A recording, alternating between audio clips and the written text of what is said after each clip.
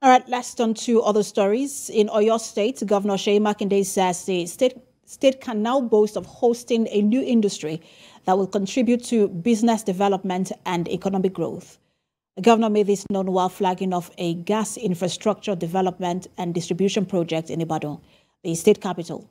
In his address, the governor revealed that the gas infrastructure would be interconnected to other projects in the state, adding that it is expected to be completed in next 15 months and will serve all the zones in the state. Today, we are here to add another milestone to our achievement as we flag off the construction of the Oyo State Government and Shell Nigeria Gas Limited gas project. This project is for constructing a pressure reduction and metering station, and also it will distribute gas to commercial, industrial, and even households.